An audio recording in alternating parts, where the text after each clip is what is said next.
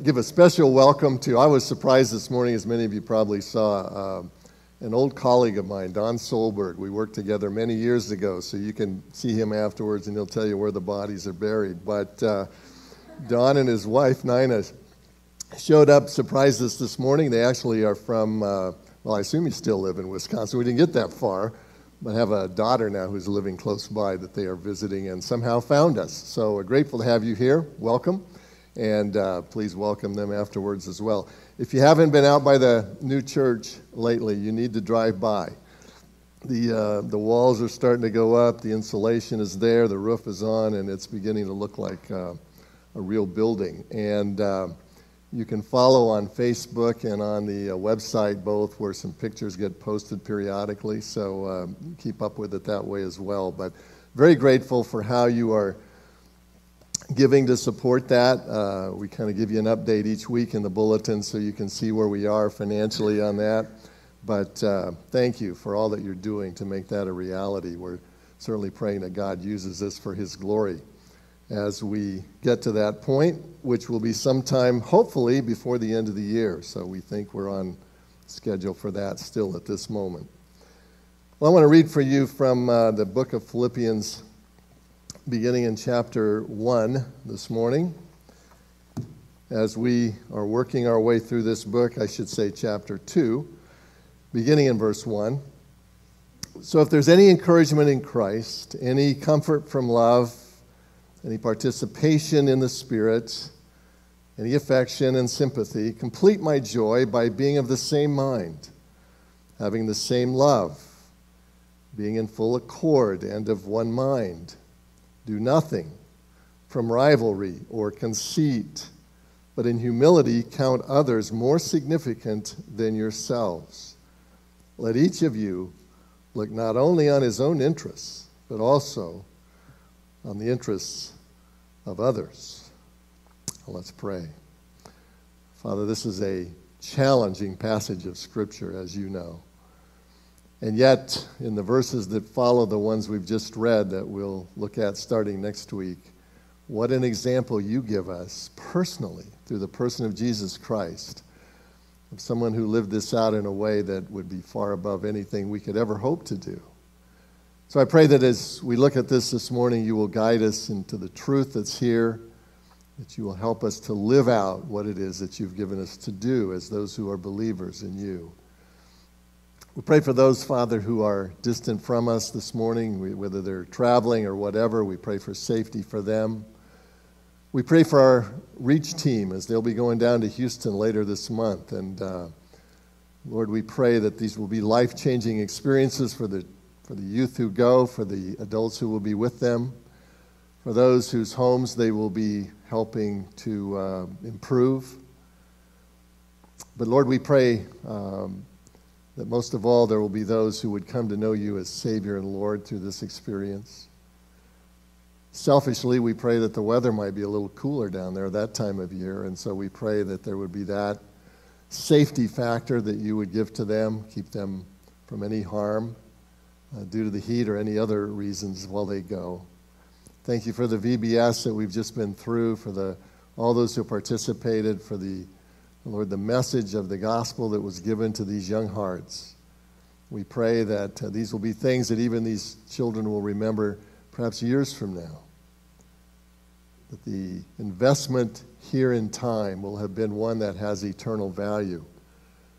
So we thank you for that opportunity. Pray for those who are being persecuted for your name's sake around the world right now as we speak. Those who in the next day or two will face death because they claim Jesus Christ as their Savior. It's hard to believe, Lord, in our world in which we live that this can still go on, and yet we know that it's happening in many places and in many ways. We ask that those who are facing this kind of persecution will know that there are those who care and those who are praying for them, and most of all that they will have Lord, just an overwhelming sense of your presence and of your faith in them, your trust in them, and of your protection over them. Thank you, Father, for being our Father. Thank you for this time together. We pray that you will use it for your glory in Jesus' name. Amen. If you haven't already, please turn with me to Philippians chapter 2. You know, the Bible says an interesting thing. It says, what goes around comes around, right? You didn't know that was in the Bible.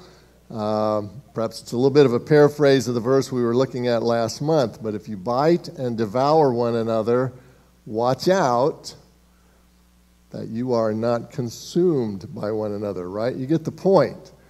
If we are choosing to tear down other believers, our brothers and sisters in Christ, sooner or later it's going to come back on us. What goes around comes around. This is what the Bible is teaching there. Robert Fulton, in his book, All I Really Need to Know I Learned in Kindergarten, says this. He says, share everything, play fair, don't hit people, put things back where you found them. Is anybody hearing their mother's voice in their ears at this point? Clean up your own mess. Don't take things that are not yours. Say you're sorry. Wash your hands before you eat. Watch for traffic. Hold hands and stick together. He said he learned it all in kindergarten. Well, Paul's instruction here this morning is basically something like this. Some of y'all need to go back to kindergarten spiritually. Some of y'all need to relearn some things that are kind of basic to the faith that you now claim in Jesus Christ. Philippians 2, 1 through 11, as we've said before, is one of the most basic yet profound passages of Scripture in all the Bible. It has profound truth that relates to the person of Christ that we'll get into beginning next week. But it's all to support the instruction that he's giving here in the first 4 verses. And so we've said the theme of this passage is unity through humility. Unity through humility.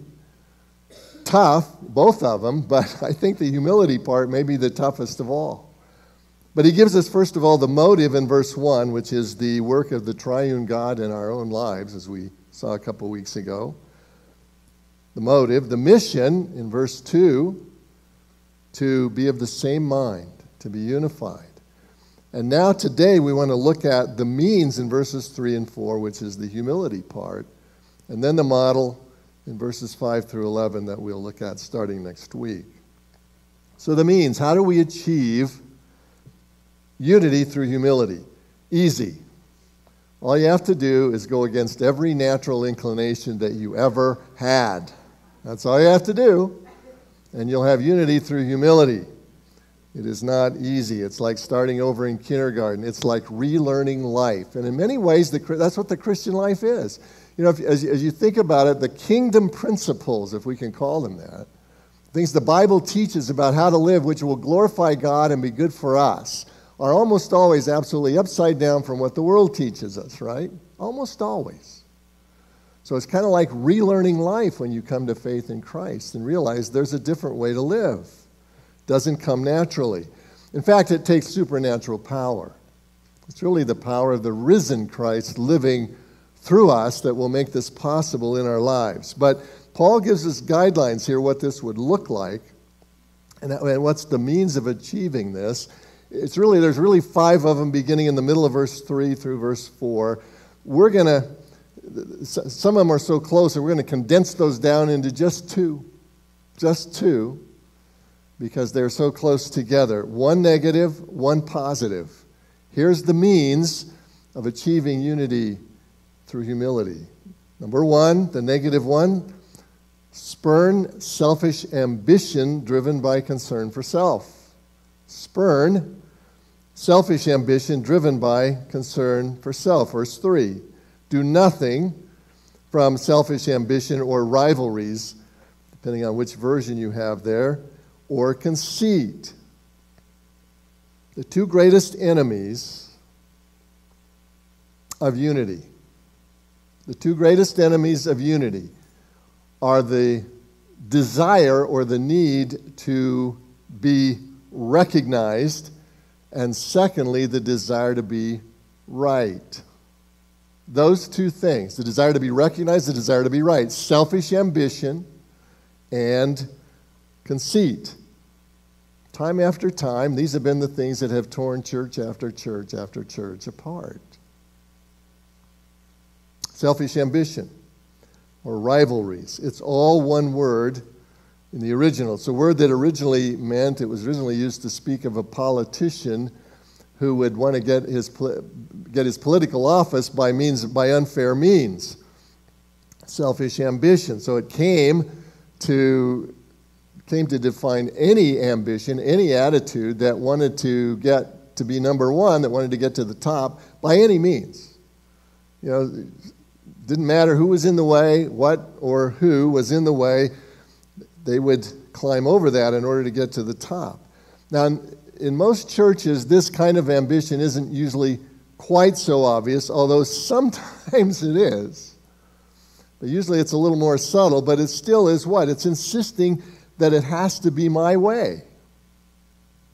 Why? Because I'm right. It has to be my way because nobody, we always think it's unique that we want it our way because we're right, as though anybody ever wanted their way because they thought it was wrong. That doesn't happen, right? Everybody thinks they're right. So this is where selfish ambition enters into the church and gets into our own lives. I deserve this office. I deserve this position. I deserve to have this recognition. I deserve, because of my expertise, to be able to define how we should do this or how we should do that. We have these high opinions of ourselves that kind of put us front and center. The very attitude that comes with that probably suggests we're not the right person for the job, or they're not the right person to make the decision, right? Paul used this word, selfish ambition or rivalries. He used it back in chapter 1, verse 17. If you're in Philippians, you can just look back there. He said the former, and when he says the former there, he's talking about these fellow believers in Rome. He was in prison.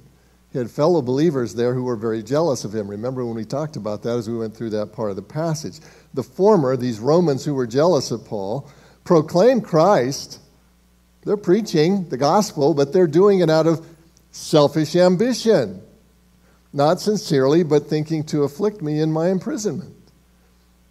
So you can even, if you pay attention here, you can be doing the right thing for the wrong reason. Selfish ambition can be a right thing done for the wrong reason. You can be perfectly right about, what music is most appropriate, or how loud the drums should be, since we didn't have them this morning. You can say whatever you want today, I guess, about the drums, right?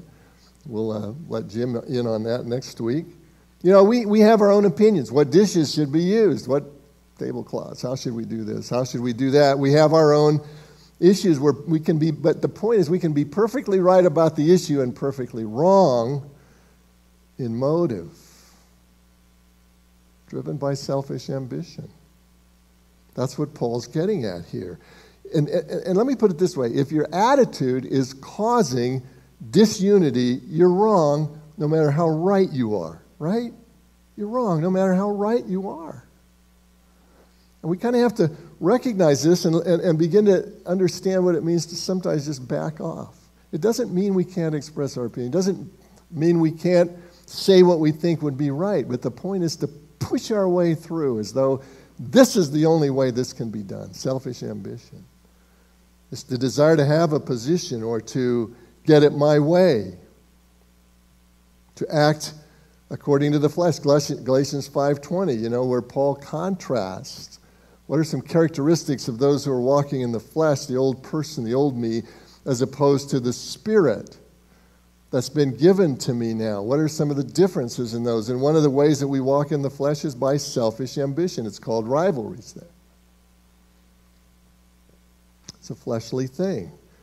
Point is, if it's become a contest, got to be careful. Selfish ambition is building oneself up at the expense of tearing someone else down. If that's going on, you might be dead right, but you're still dead wrong, right? Selfish ambition. It's that attitude that says it must be my way or the highway. You can be someone who is devouring others by your own selfish ambition. What goes around comes around. And we may be the one who is the winner today, but we will be the loser tomorrow. But through all of this, the real loser is the church, right? It's the body of Christ. It's those of us who are trying to represent Christ to the world. And now giving a picture that's an unfair picture because it doesn't really reflect who Jesus is. It doesn't reflect what the Trinity is, where perfect love exists. We're giving a false picture. John MacArthur says, discord and division are inevitable when people focus on their agendas to the exclusion of others in the church. Where did he get that? He got it from the book of James. In James chapter 3, verse 14, James says this, "But if you have bitter jealousy and selfish ambition in your hearts, do not boast and be false to the truth." I know I'm right. Do not boast and be false to the truth. This is not the wisdom that comes down from above, but is earthly, unspiritual, demonic. For where jealousy and selfish ambition exist, there will be disorder and every vile practice. It's so devastating because it sneaks up on us unawares, right? It just seems like if I know I'm right, I should push this through. It should be done my way. I should get the recognition that I deserve. The Bible even speaks to that, even in the Old Testament. There's a wonderful verse in Proverbs 27. This is one you might want to make sure your kids know. The verse says, "Let another praise you and not your own mouth." That's not exactly what our world teaches these days, is it? You don't have to see too many athletes be interviewed to realize we got a different opinion of who should be doing the praising. The Bible says, just keep your mouth shut and let somebody else praise. You say, but nobody praises me. I don't get the recognition I deserve. That's when, beloved, we have to remember we have an audience of one, right? God is our audience. God doesn't miss it. God gets it right. And what's more important, to be right in the eyes of some person because you've pushed your way through, or to be right in the eyes of God? I think sometimes we think, man, if this has to go my way because I know I'm right, and I need to get the recognition I deserve here. Be careful, because God tends to give people what they deserve, right? Got to be kind of careful. Ambrose was a great teacher in the early church, 300s. Some may have heard of him. He was the bishop in Milan, but that's not where he started out. He started out as a governor. The teaching, the church, and the state were pretty closely related in those days. And he started out as a governor, even though he had theological education. He was the governor of a province in Italy called Liguria. Milan is a part of that province, but the bishop of Milan had passed away, so they had a meeting to decide, or to at least talk about, who should be the next bishop. And some child in this audience started crying out, "Ambrose, bishop! Ambrose, bishop!" And pretty soon the whole crowd took up the cry. Now, when I read that, I thought, man, I thought that kind of cheering was 20th century. I didn't realize they did it in the old days, but apparently it's nothing new. Ambrose, bishop. Well, Ambrose was so taken aback by that, he ran out of the room. He didn't think he was deserving of this high office. He wouldn't even consider that this should be his until the emperor actually told him, "Ambrose, you will be bishop of Milan." He was loved by his people. He was a great man. He was a major influence on Augustine, who became certainly one of the great theologians in the history of the church, Ambrose. But there was no selfish ambition with him. He actually ran the other way. Wouldn't it be good if we kind of had the same thing going on, other than being willing when the Lord has clearly called us to something? What causes selfish ambition? Conceit, the second thing in that passage, right? Conceit. Paul knows where it comes from. Conceit, the compulsion to be right. I'm right, therefore I must get my way. That thinking more highly of ourselves than we ought. The word that Paul uses there for conceit is a really interesting word. It's the Greek word is kenodoxia. Kenodoxia comes from two Greek words. The first one, kenos, which means empty, and doxa, which means glory. God's definition of conceit is empty glory. You're going for something that you don't deserve. Looking for something that's not your right. This is an illegitimate pursuit of glory. As soon as we think we're something, we've proven that we're nothing. Empty glory. Vainglory. The King James Bible calls it vainglory. It's a more literal translation of the word. It's not the real thing. All conceit falls into this category. Truth is, none of us deserve the attention we do get, let alone that which we would like to get, right? Vainglory. Compare that. Now, if you're in Philippians 2, just compare that. Look down in verse 5, and you'll see an interesting thing. Paul kind of has a little bit of a play on words here. In verse 5, he says, "Have this mind among yourselves, which is yours in Christ Jesus, who, though he was in the form of God," meaning the morphe, the literal essence of God, "did not regard equality with God a thing to be grasped, but made himself nothing, taking the form of a servant, being born in the likeness of man." You see that word nothing there? Made himself nothing? It's the word kenos. So what Paul is saying is, here you are, putting yourself forward with empty glory, while Jesus is emptying himself of real glory. It's about as backwards as it could possibly be. And he's the example that Paul's going to point us to. So he says, don't be the one who is trying to vainly get glory. Be like Jesus, who gave up the real thing. And if you happen to have a little bit of it, be willing to give it up.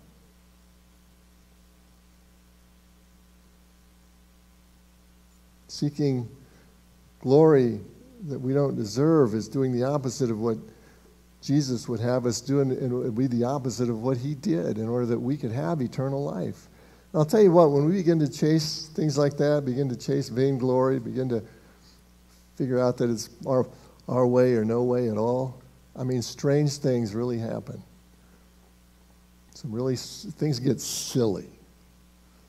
There was a church in Dallas not long ago they got into a big fight, and they became so divided that pretty soon this party over here, this group of people, and this group of people filed lawsuits against each other. They wanted the property. So each one was claiming we should get it. This despite the fact, by the way, that 1 Corinthians 6:1 says what? It says, when you have a grievance against one another, does he dare go to law before the unrighteous instead of the saints? God is basically saying, I want you to see you guys in law courts against one another. But these apparently didn't believe that part of the Bible, and so they had gone to law against each other. And the judge, who was a very wise man, said, sounds like an internal issue to me, and he referred it back to the denomination and said, you guys sort it out yourself. So the denomination finally came together and said, okay, this group will get the property and the other guys don't. They couldn't get them to come together, so the losers were just out. They didn't get anything. But meantime, there was a reporter who had been chasing this story the whole time. And as he dug deeper and deeper into this, he finally got back to trace this scandal to its source. And you know what the source of the problem was? They'd had a church picnic of some kind, a church social, and one of the elders got a smaller slice of ham than one of the kids that was sitting next to him. Out of that, all the rest of this came. Now we laugh, but tell me you haven't been there sometime. It gets really silly, beloved. I want to make sure we're not going there, because it's for sure Jesus didn't lead them there. They didn't follow Jesus to get where they got. You know, David succumbed to this same thing. David decided in 1 Chronicles 21, we're told that Satan stood up against Israel and incited David to number Israel. What's he doing there? Well, you remember David came to power and the nation was pretty divided. It had little tribes of people here, there, and everywhere. But under David, the nation was unified. And David got to a certain point in life and he began to think, man, this is great what's happened here. I think I'll figure out how glorious I really am and I'll count these people. I want to find out how many I got. Even his military commander, Joab, told him, David, you shouldn't be doing this. You're aiming at the wrong thing. But David went ahead and did it anyway. As a result of that pride on David's part, God came along, gave him 3 options of things that could happen, you may remember, as a discipline in his life. And he chose the one that said there would be a plague, and 70,000 Israelites died as a result of David's sin. What was God doing? God was saying to David, listen, you want to glorify yourself with numbers? Let me take a few away. Then you tell me how glorious you are. Vainglory. We have a lot of ways, beloved, of thinking we've kind of got it together and everybody else doesn't. Isaiah reminds us, and this is something David forgot. Isaiah reminds us in Isaiah 48:11. God says this, he says, my glory I will not give to another. Now that's not God being proud and egocentric. It's God saying my glory is the thing that's going to be best for me, and it's going to be best for you. The glory always goes to God. What do you have that you did not receive, he says in 1 Corinthians 4. Sometimes we're not very mindful of that. So how do we have unity through humility? Do nothing from selfish ambition or conceit. We need to check our selfish ambition at the door, right? Back to kindergarten, spiritually, to relearn the way we look at things and the attitudes we take toward people. So that's the negative. That's the negative. Spurned selfish ambition driven by concern for self. What's the positive? Well, as you would expect, the positive is just the opposite of that.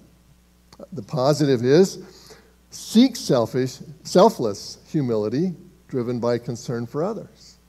Seek selfless humility driven by concern for others.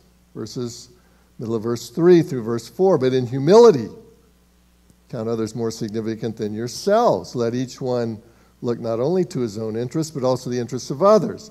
Humility, here we are with that word again, right? Literally, of low mind. It was a word that you almost never find in ancient Greek or Roman literature. Why? Because they considered humility a weakness, like most people today do. So they just didn't use the word.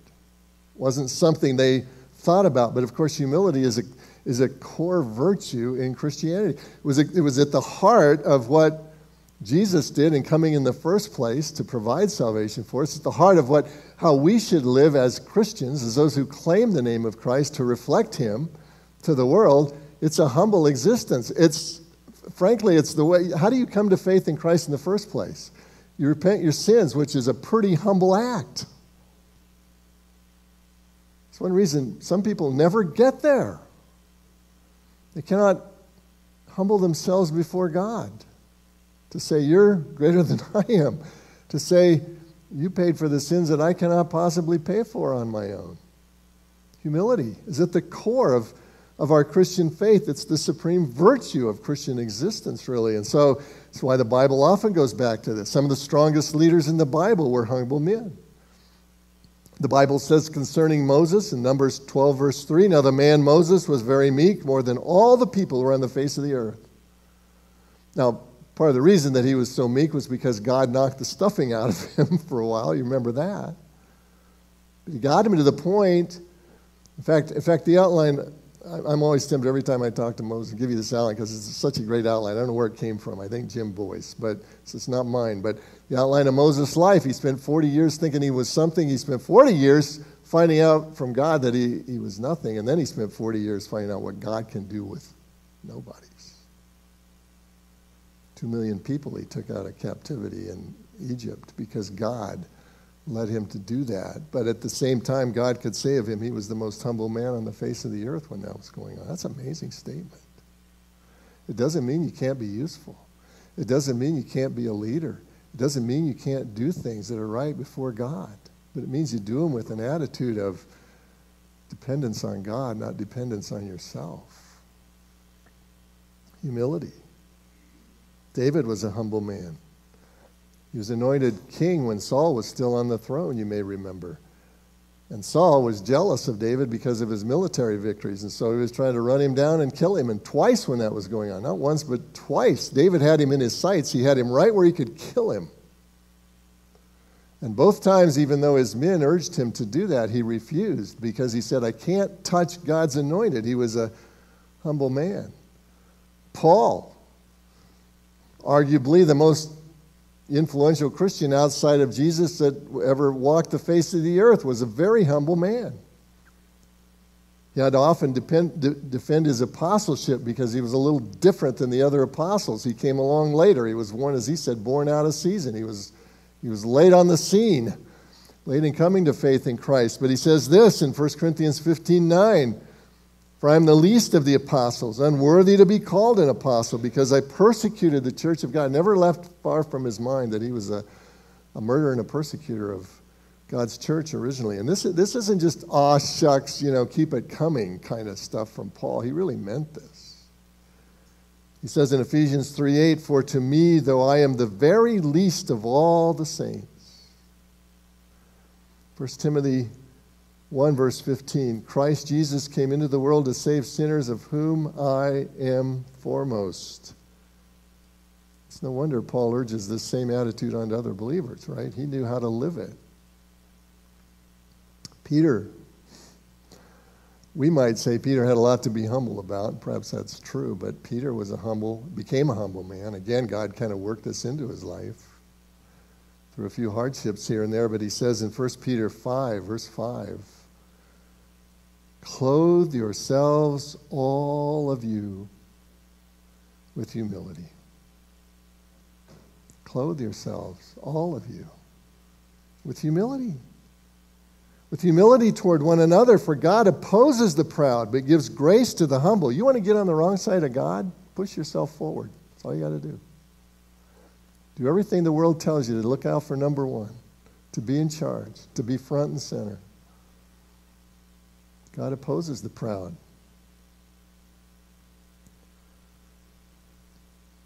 It's exactly what Jesus, the ultimate example, did not do that we're doing. He gave away real glory. We're pursuing vainglory. We're pushing ourselves forward. So humility is the answer. So how do you get humility? Sit down one day and decide, I think I'll be humble, right? Of course, the minute you do that, you're not, right? C.S. Lewis did this very effectively in the Screw Tape Letters. He had, this is that,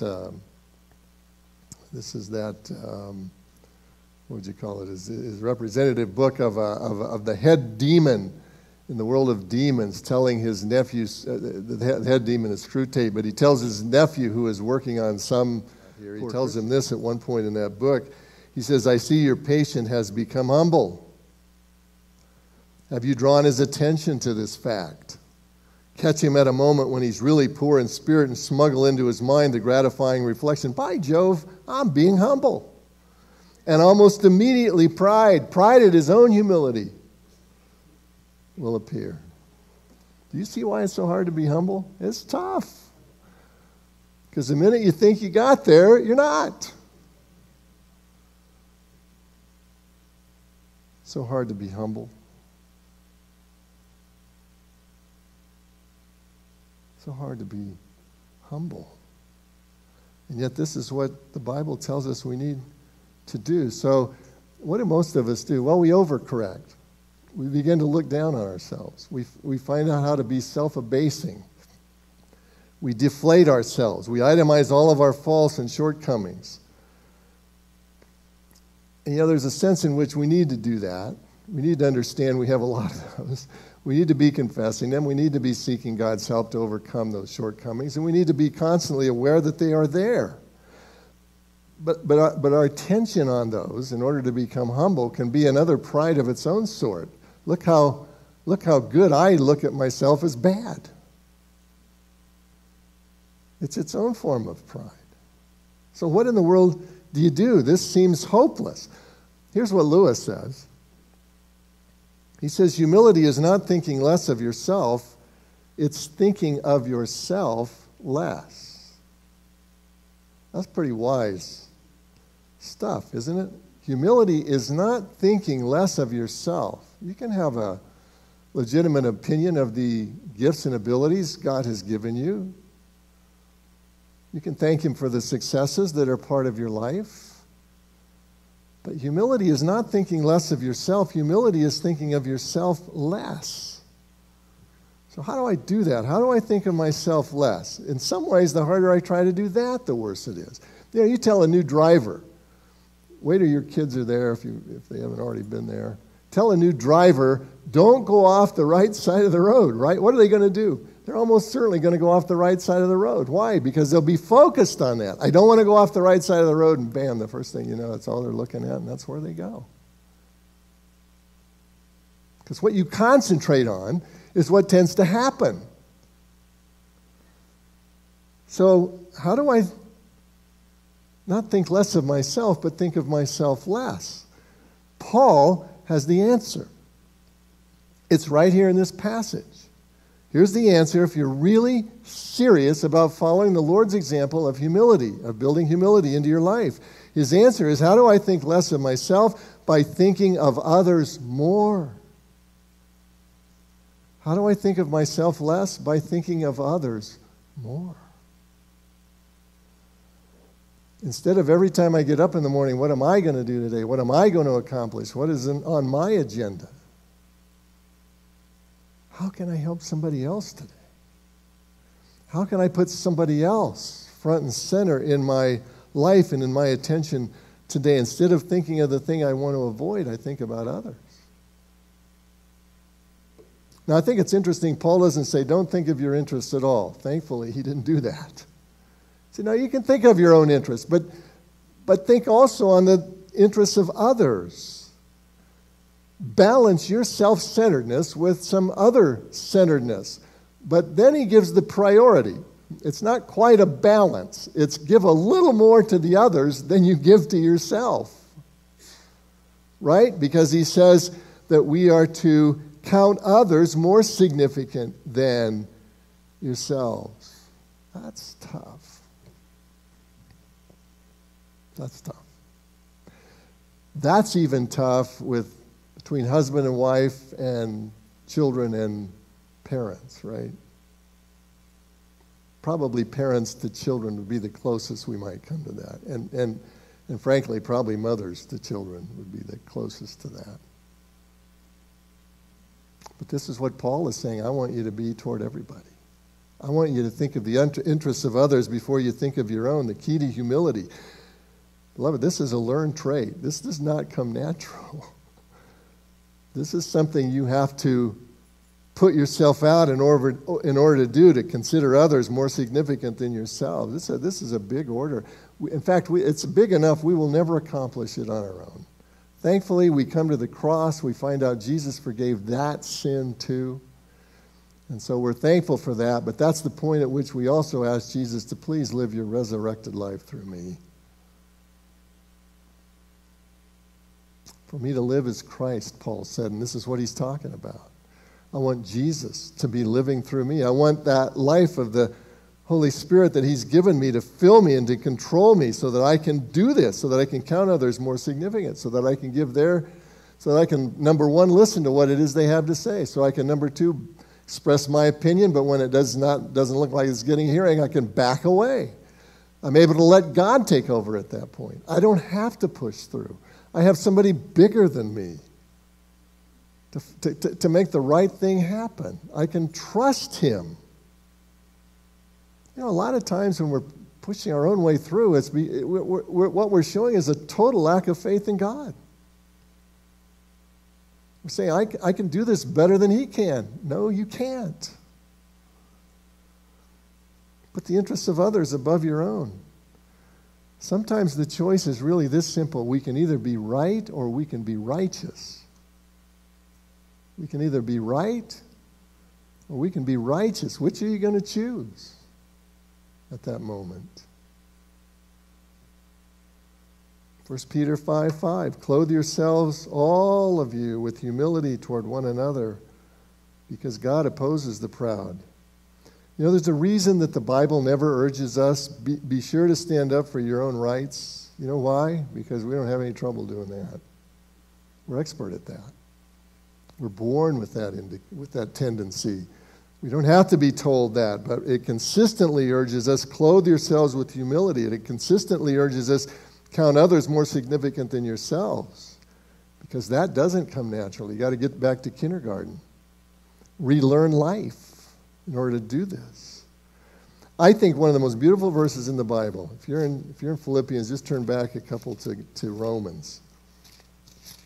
I'm thinking this may show up as a memory verse in the next month or two, because it's so good. Romans chapter 12, verse 10. Romans 12, verse 10. If you haven't found this verse, you need to find it. Romans 12, verse 10. Love one another with brotherly affection. That's hard enough if we just stopped right there, right? In other words, love other people like they were your own brother. Hopefully you love your brother. Maybe this is as you get a little older and appreciate him a little more. Love each other with brotherly affection. But he didn't stop there. He goes on and he says, outdo one another in showing honor. Is that a beautiful phrase or what?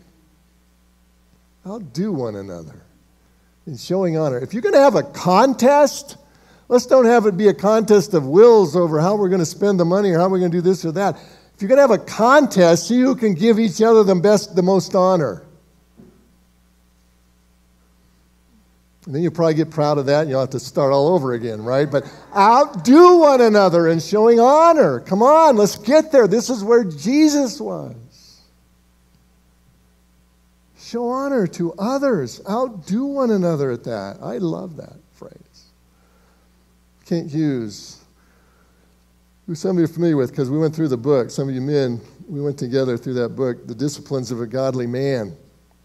He's a guy I went to seminary with, and I knew him, and he went down to preach at Southern Seminary one day, Southern Seminary in Louisville. It's a wonderful seminary now. Al Mohler is the president, and he went down there, and Al Mohler, when he got down there, the two of them got talking about A.T. Robertson. A.T. Robertson used to teach at Southern Seminary until his death in 1934. But he was the best-known Greek scholar in the world by the time of his death. His 1,400-page Greek grammar is still to this day. It's the book you go to when you want to know an answer to Greek grammar. A.T. Robertson. Wrote a couple of other books that are great too, but he was the premier Greek scholar in the world in his time and still today would be recognized in that sense. So he taught at the seminary. Now, while he was teaching at the seminary, it turned out he was also the son-in-law of John Brodus. John Brodus was the man who established Southern Seminary. And so here are these two great men. And John Brodus, by the way, wrote probably the best commentary on Matthew still to this day, in my opinion. But he also wrote a great book on preaching that is still used in most seminaries. So these are great men of God. And Al Mohler, who's the president now, said to Kent Hughes when he was visiting there, he said, let me take you out to this cemetery. I want to show you where these guys are buried, Cave Hill Cemetery in Louisville. So they went out there and they arrived, and Mohler pointed out this great monument to John Brodus. So this is the family put up this great monument to him out there, so you can see it the minute you get in the gate. And Kent Hughes said, okay, well, where is A.T. Robertson's buried here too? And he said, yeah, let me show you. And they went over to the monument, and there on the ground, just the ground level thing was the gravestone for A.T. Robertson. And then Mohler said this, he said A.T. Robertson wanted to be buried in the shadow of John Brodus. This great Greek scholar, the greatest of his time, just wanted to be buried in the shadow of his father-in-law. That's humility, beloved. That's what we need. That's what Paul is calling for here. More people that will be willing to live in the shadow of others, that are willing to have somebody else get the credit. Are you willing to do the work and watch somebody else get the credit? Are you willing to do that? That's what he's talking about. Are you willing to see somebody else get the recognition That's what he's talking about. Outdo one another in showing honor. Blaise Pascal, a great old philosopher and theologian, he says this. He said, what amazes me most is to see that everyone is not amazed at his weakness. Well, we are when we really think about it, right? But we don't act that way, and our natural inclination is not to be. Outdo one another in showing honor. Let me close with this. I told you last week about the relationship between John Wesley and George Whitefield, right? These two great preachers from the first awakening in U.S. history. And how they eventually they preached the same gospel, but they had a different way of coming at it. And so they had a difference of opinion on some theology, some theological points that they never could agree on. But because of the desire to be of one mind and of one accord and to have things be in order, George Whitefield, who had actually established Methodism, stepped back and let John Wesley take the leadership. Somebody asked Whitefield not long after that it all happened. He said, you were willing to take the back seat here. He said, do you think you're going to see John Wesley in heaven? I mean, maybe he's not even a Christian. You know what Whitefield said? Whitefield said, no, I don't expect to see him in heaven. I said, really? You don't expect to see him? And he said, no. He said, he's going to be so close to the throne of God, so much closer than I will ever get. I don't expect to see him. Of course, he was exaggerating, but you see the point. He was outdoing somebody else in giving honor. Let's be that kind of Christian. Let's follow A.T. Robertson. Let's follow Paul. Let's follow David. Let's follow Jesus in regard to these things. Let's pray together. Father, we thank you for the challenge of your word. Sometimes, as today, Lord, the instruction is pretty clear. It's really not difficult to see what you're asking. It's very difficult to see how we're going to carry this out.